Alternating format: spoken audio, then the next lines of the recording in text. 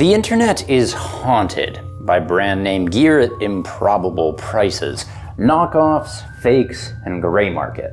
I'll show you what's a killer deal and what just might kill you.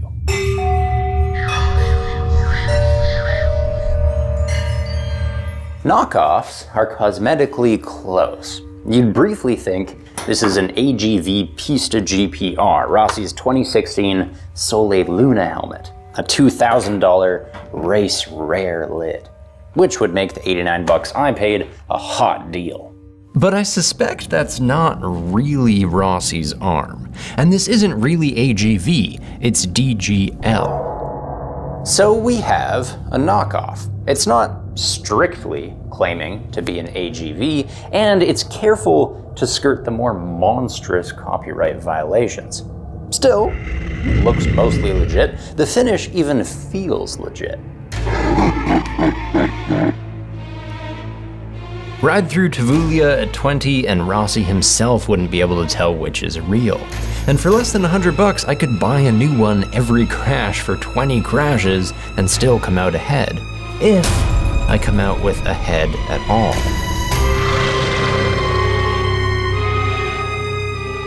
Visibility is the first demon. The knockoff vents are phantoms. With no holes in the EPS, air has nowhere to flow. One lid creates a constant defogging vortex. The other is a little bit less proficient.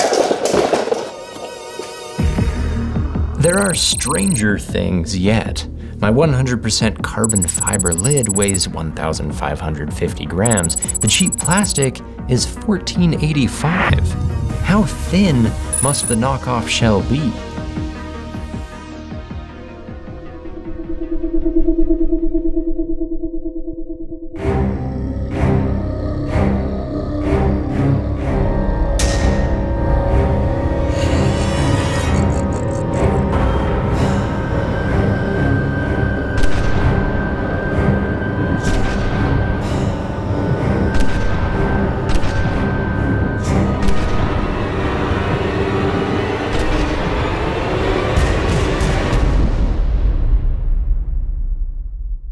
Yikes. A proper helmet should not puncture through in a single shot. The visor holds up like a real one, though. Well, this is scary. Inside the chin bar, there's nothing. Nothing but plastic behind these cheek pads either. The impact foam found in the real helmet is missing here. Safety first.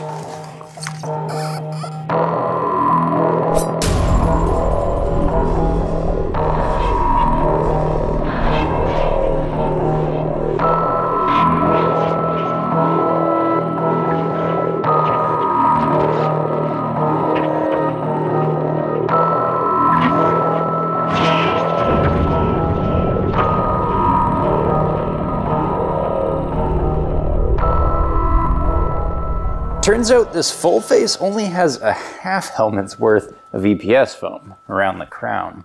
But some ghoul was too cheap to mold a solid piece, so we're left with a gash across the top of our heads.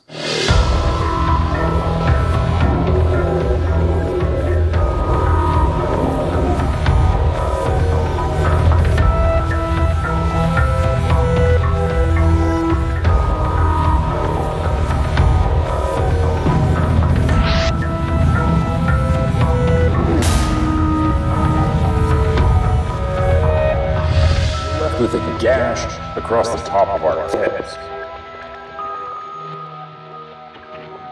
So this is far from what was once the most protective helmet ever developed for MotoGP. I'm not even mentioning the superficial differences.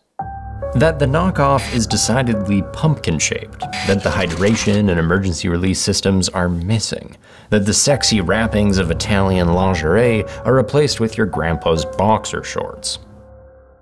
Such large differences are how you spot a knockoff. Expect to get a completely different product with similar paint because no one is really trying to fool anyone. Knockoffs are common for products like the Pista GPR, which is made in Italy from Italian racing DNA.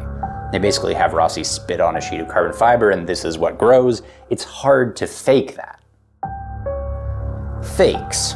Alpinestar's gloves have been contracted to China, Vietnam. There are a lot of factories that know how to build these, how to build them too well. Our imposter is stitched identically to the real thing. The tagging looks right, the packaging is compelling. Put this on the rack at your local dealership and 9 out of 10 customers will drop $200 with zero fear.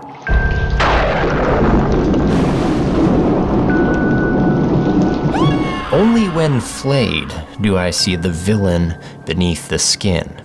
Real impact padding is dense, but this knuckle armor is backed with the type of foam that encases Chinese takeout. Only I wouldn't even trust it to protect my lunch, let alone my hands. The real horror story is this leather. It should be overlapped under here and here. The high impact zones get triple abrasion protection on a real A-Stars glove. But it only seems like the fake has done the same until you dissect it and discover 2 panels stitched together with no overlap.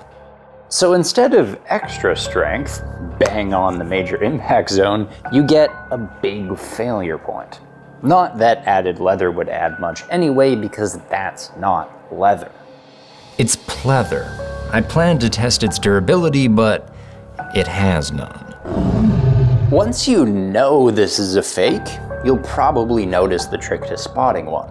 That is, despite smelling like leather thanks to some crafty perfume, real cows aren't this stretchy.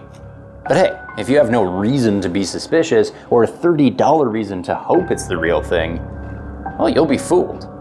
I see fakes all the time. People don't know your gear is nothing. Just stop worrying about me. The gray market. Legitimate products being sold by illegitimate distributors. The American Apparel and Footwear Association finds that 5% of what we manufacture for import disappears in transit. That 5% is our gray market. Case in point, the Dine Superspeed textile jacket looks suspiciously like a $500 Dine-nazy jacket, with the logos and brand names conspicuously, photoshoppingly missing. And when the ghost ship arrives, it is a Dine-nazy.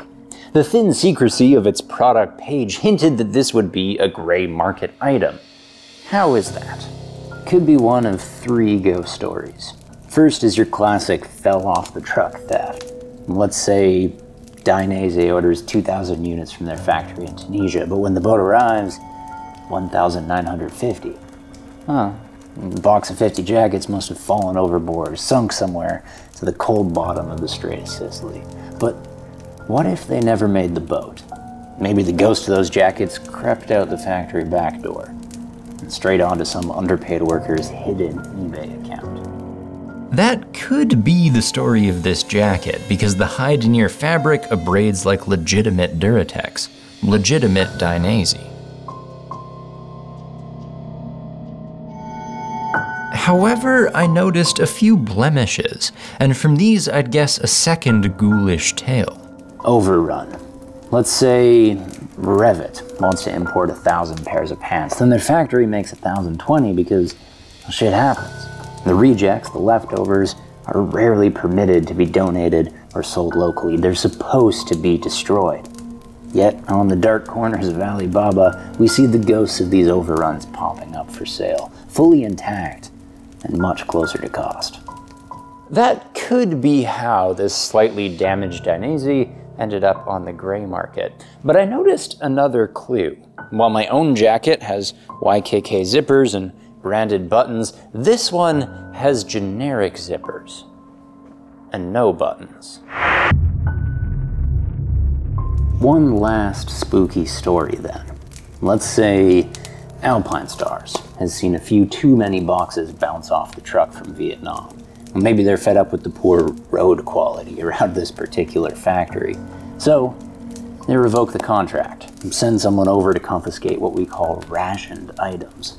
Zippers, buttons, labels, reflectives, armor pads, all the stuff A-Stars makes themselves or buys from third parties like 3M or YKK.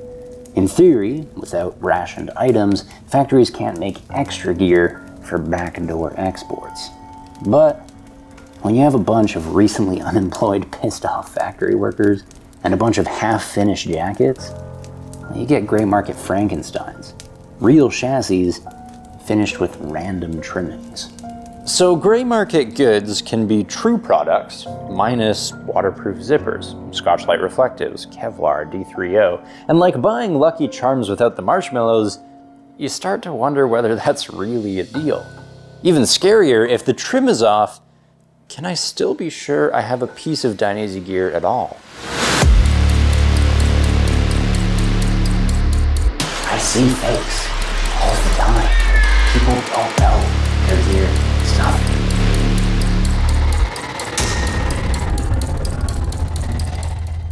So, knockoffs are sinister. Fakes are pure evil. And the gray market does provide amazing deals, but from a distance, it's impossible to distinguish one from just another fake. If you like your horror movies with clean endings, know that jacket was a fraud and the armor gave it away. If the plastic has no elasticity and is mounted on low density foam, then it's a trick, not a treat.